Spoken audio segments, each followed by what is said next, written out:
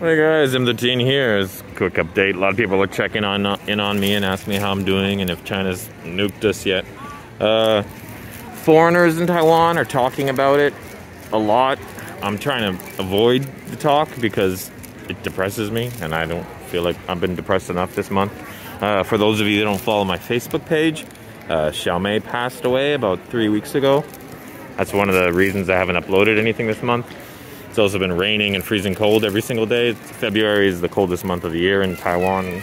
So yeah, it's been horrible weather and I've been in mourning. So I haven't been too talkative. And yeah, so foreigners are talking about China a lot, but the locals, not at all. Co-workers, Taiwanese friends, it's not on their mind. They're not concerned about it. They're not talking about it.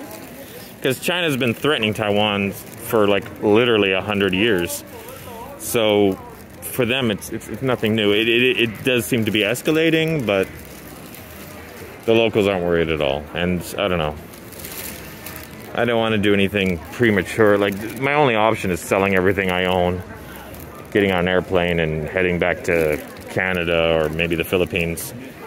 And I don't know. I don't think I want to do that just yet, but I don't know. I'm registered at the Canadian Embassy, so once they think the threat is serious, like there was warning for the Ukraine, like they kind of said to them, you know, they had demands before they did it and stuff, so some kind of warning will go out, and then, but yeah, but then it might be too late for me to try to sell my car and stuff like that, like how, you know.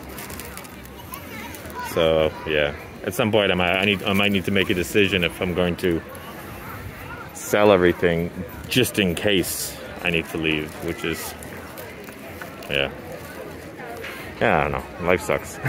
I put I had a Facebook post on my Facebook page 2-3 months ago, and I said, this kind of feels like the end, doesn't it? And most of the replies are pretty positive. No, it doesn't. No, you're thinking too much, you're worrying too much. And it's only gotten worse since I made that post, so.